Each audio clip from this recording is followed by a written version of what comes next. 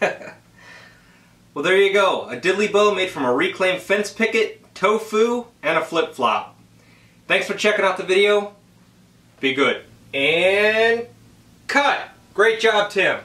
Did you get a close-up of the name on the table saw? Yes, I did. You drop that name so often, I'm surprised you haven't broken your foot. Excellent. Hey, let's go to IKEA. I love their meatballs. I'll tell you about that time I was a chef in a band. Cut. Hey, do you think you could refer to me as T-Dog? I'm not doing that. How about T-Squared? That's a ridiculous name.